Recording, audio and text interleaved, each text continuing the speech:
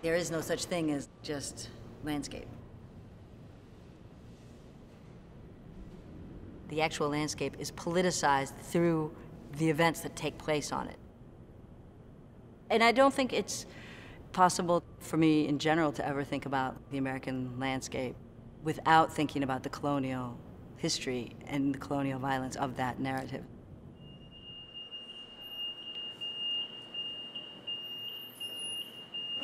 The abolitionist movement, the Civil War, the move towards emancipation, all of these social dynamics that are part of that narrative, we don't really talk about in regards to the American landscape paintings.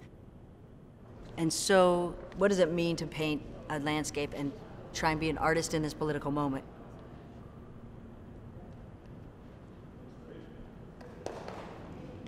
The color in these paintings really came out of blurred photographs that were embedded inside of the underpaintings. The sirens and the flames of race riots was a way to embed the paintings with DNA so that I could respond from a deeper place. I'm gonna go upstairs and take a look.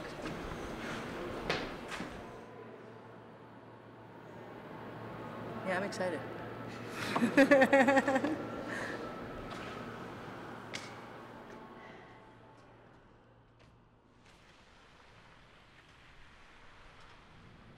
Marion Goodman contacted me, telling me that SFMOMA was interested in doing this commission before the new museum opened. I went several times to San Francisco to visit the museum. I was there staring at this very cavernous open space with these two walls, and I started to think about the national parks and the representations of American landscape painting. And specifically, when I came back, I kept thinking about the Hudson River Valley school painters, like Edward Church, Thomas Cole, Bierstadt, because they really encapsulate that idea of going westward. I started to layer the blurred color images into these historic landscape paintings. Just prior to emancipation, Native Americans of the Sierras and the Western frontiers were completely annihilated by this expansionist project. What was interesting was that aspect of both annihilation and then preservation shortly after can exist on the same geographic landscape. San Francisco then, as a site, became important because that was this destiny of going out west.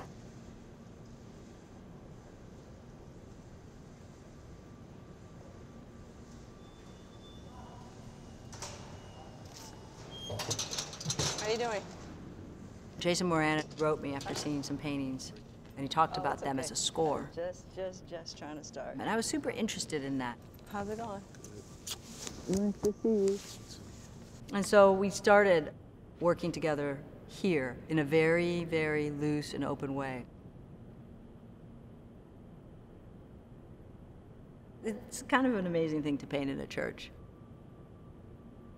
Everything kind of reverberates back into here, energy-wise, consciousness-wise, and everything that has taken place this year in my personal life, with my children, with what has happened politically. All of that is immersed in these paintings.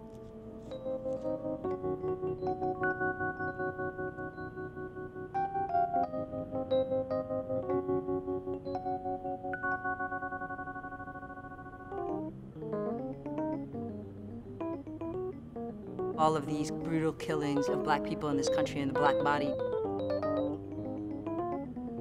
The Trump-Hillary dynamic. It was disgusting to witness. There was something in that language that's visceral. When a person speaks so horrifically towards another being, that's deeply wrenching. The discomfort of being a person living and working in the United States is a place that I think these paintings were being made from.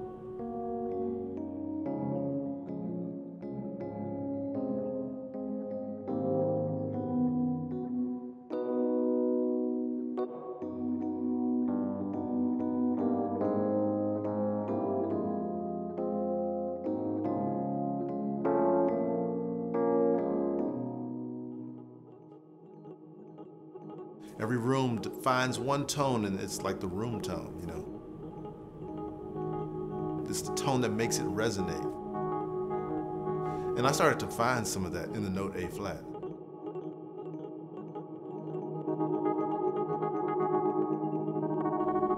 I started to build around that, and then every once in a while look up and see where Julie was in her work.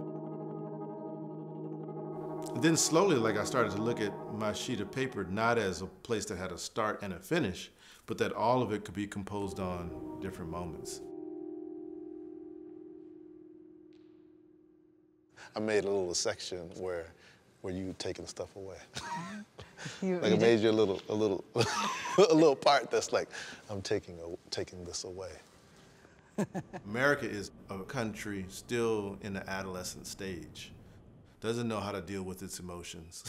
Doesn't know how to deal with its history. Doesn't want to dig in the ground to know what artifacts are under it. And so jazz, I always say, has been that form of music that's been the model of letting people know what's happening.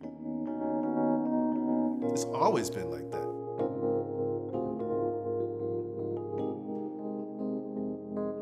And so we recorded the music because we should document the moment and also share the moment too.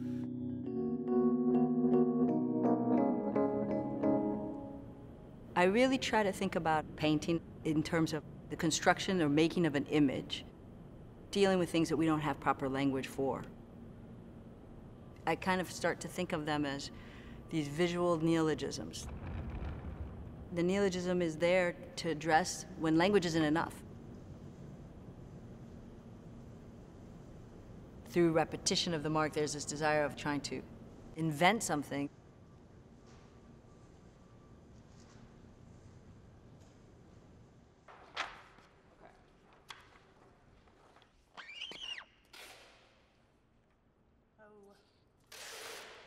At a certain point, I wanted to bring elements of the underpainting to the surface so that it further complicated spatially how you were seeing these. And this one connects to 45. When you're looking at these paintings, they're not graspable. There are moments where they reference Renaissance Ascension painting and then other moments that feel digitized. At least for me, they're not something I feel like I could give any kind of articulation of what's happening fully.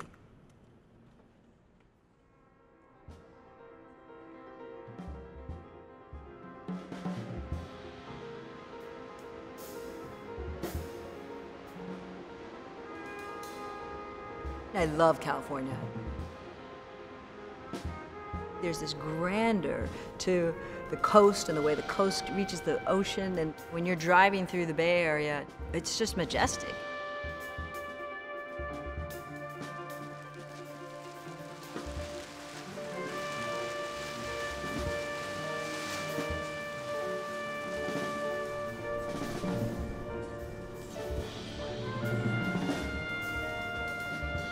I feel like I have 100 other paintings I want to make because I've learned so much in making these.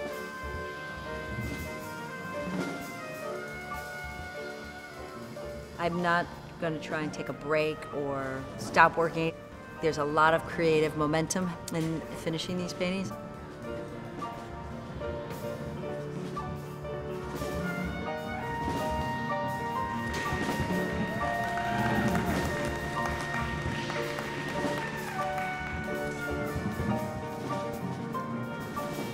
I have a lot of ideas that I want to investigate, and I'm excited about that.